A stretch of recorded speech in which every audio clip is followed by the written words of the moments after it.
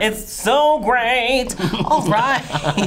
You like that? I loved it. You like that lower register? Woo! I'm Jujubee, and I miss my boyfriend. I'm Thorgy, and I do too. Oh, you're dead to me.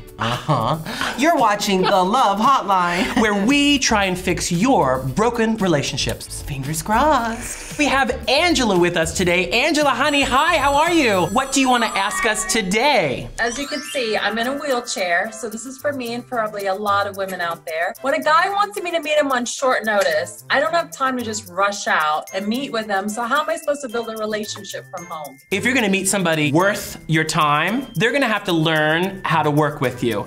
Yes. They're going to have to learn to just be with you. This is you. You're stunning, and anybody would be lucky to be with you. Thank you. I'm pretty open where I just put everything on the table. So like you said, most of the time it's picking the right person who's gonna fit, understand and all of that. Most women in wheelchairs or with disabilities, they don't have the confidence to deal with that. You have such an attitude of gratitude, and you're showing all the women out there who are like you that anything is possible. And I don't even know what you're asking us because we're over here listening to you. You goddesses know. You have to own it, embrace it, and that's what it's all about. And having a giant closet filled with wigs. Oh, yeah, a whole giant closet full of shoes. Angela, you definitely seem like somebody who lives with their heart outside for everyone to see, and I really admire you, and I think you're freaking awesome. We thank you so much for being on the Love Hotline. You are fabulous. Blessings to you both. It was nice to meet you. She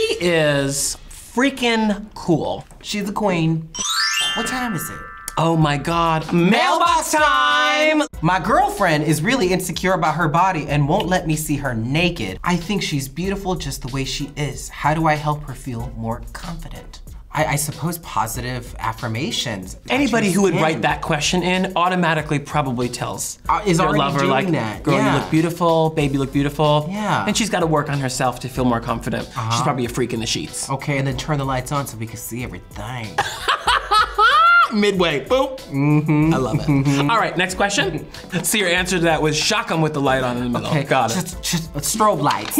My boyfriend is best friends with his ex and it really bothers me, especially since they've been on and off for years. Is it fair to tell him to cut off the friendship? Yes. Is it fair to tell him? It's not fair. This is an issue of trust and communication. And it doesn't sound like this person trusts the other one. At all. I trust you. I sometimes trust you. You shouldn't trust me. I know. I love you. I love you too. And this is the Love Hotline.